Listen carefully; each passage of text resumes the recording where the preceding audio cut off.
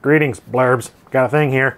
Check this thing out. This is the Margi, I don't know, Presenter-to-Go SD card VGA output thingy. Yeah, this is something that y'all let me know about when I did my video on the HP iPaq pocket camera. Yeah, did a video on that. It's a digital camera that goes into an SDIO card slot interface and pocket PCs and PDAs.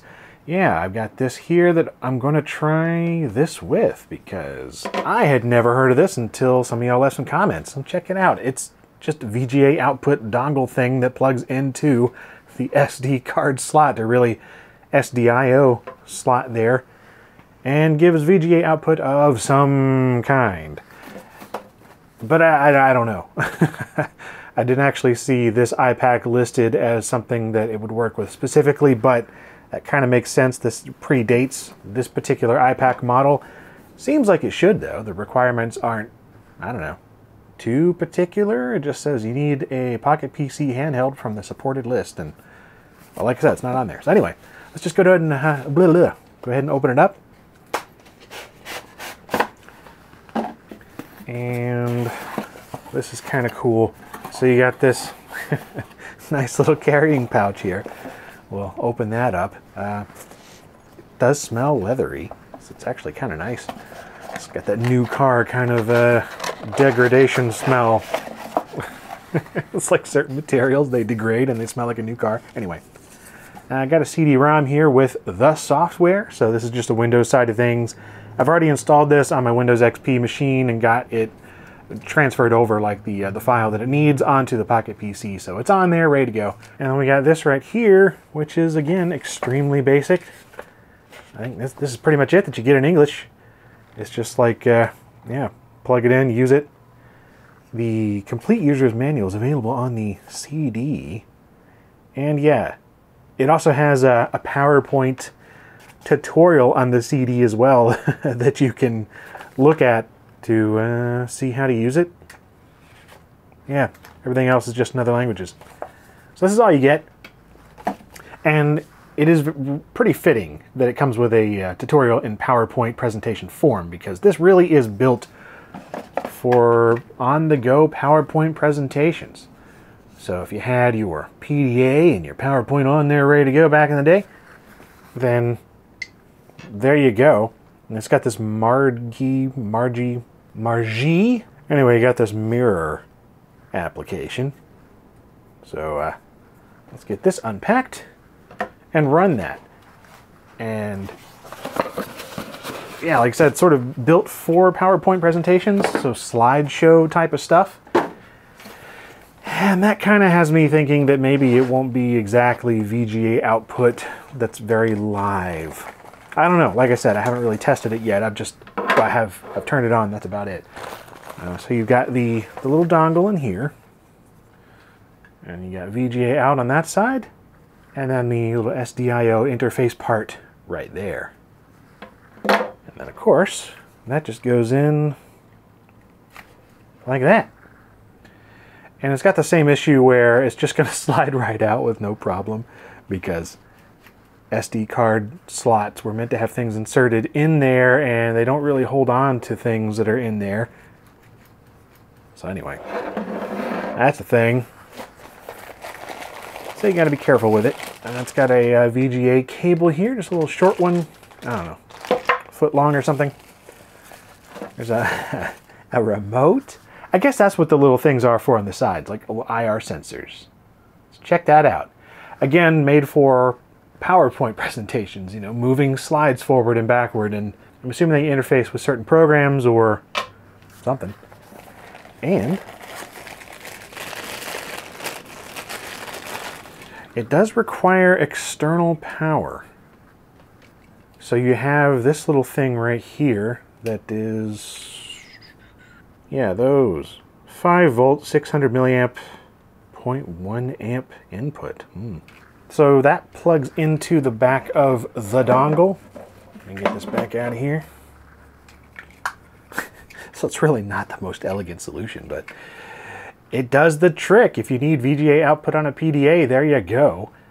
I mean, this is pretty cool. Like, the whole idea of having VGA output of any kind on a PDA is just fantastic, you know, much less through the SD card slot, or SDIO. This is so cool. Anyway, let's test it out. Okay, I got a CRT here, VGA cable, just gonna plug that in to a little box. And I got power going to that. And then the PDA, I'll just plug it in.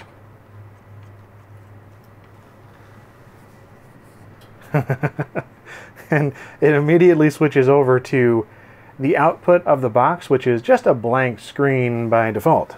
So if we open up the Margi application, Margi Mirror, we can see that we've got some options there in terms of enabling it, zooming it, updating and rotating. So let's just enable. Look at that. Oh man, that is a fantastically sharp image. See, that is zoomed. There's that. So that's as zoomed in as they can go. But still, that is awesome. Let's see what we're dealing with here. 60 hertz. Oh yeah, that's right. This one doesn't show the resolution.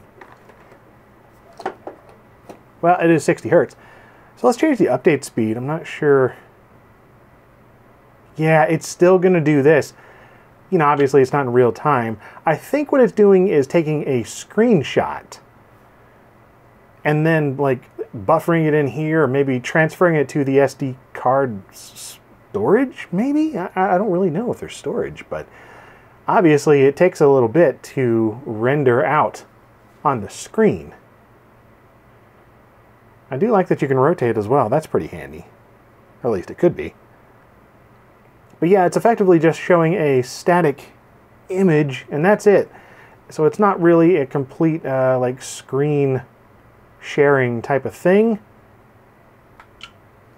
Wow, I guess this is a game that I was playing previously.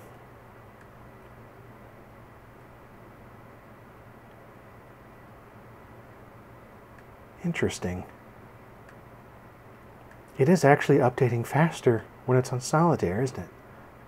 You just... It's... Yeah, okay. That's quicker, but...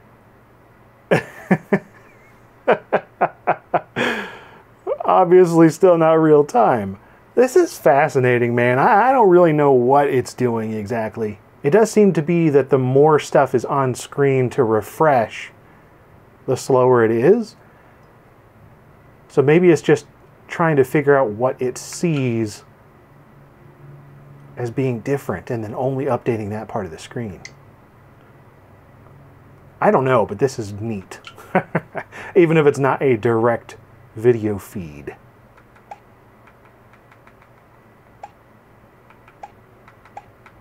I don't know, man. I don't know how it's exactly doing it. Anyway, that's pretty much what this is. It's kind of awesome. At the same time, though, it's just very, very slow. But if nothing else, it provides an easy way to very quickly get screenshots instead of having to, you know, use something within the Pocket PC itself to take a screenshot. Like, I can have this directly connected to a capture device over there. In fact, let me go ahead and do that right now. I'll just switch over to some capture device footage. Yeah, I mean, you can capture directly from a PDA like this. It's just very slow, so it's not going to be good for capturing any kind of gameplay, but you can see how this would be fantastic for presentations on the go, PowerPoint things, and any kind of, you know, even photos, slideshows. That's just, I can see this being highly appealing to business users and, yeah, even folks that just want to bore people with their vacation pictures. Why not? Especially if you have the little camera add-on too. Oh, before we go, one last thing here. I got the remote. I wanted to try this out and see maybe how this worked. I believe it's just for switching through slides and PowerPoint and whatnot, but unfortunately, check that out. You got a corroded little battery in there. Yeah, don't see those corrode terribly often, but it did. This is a CR2025. I don't have one of these, another one. So, I'm not able to test this right now. I don't have PowerPoint on there anyway, so I don't even know if it would do anything. Well, that's it. LGR Blurbs. Thanks for watching.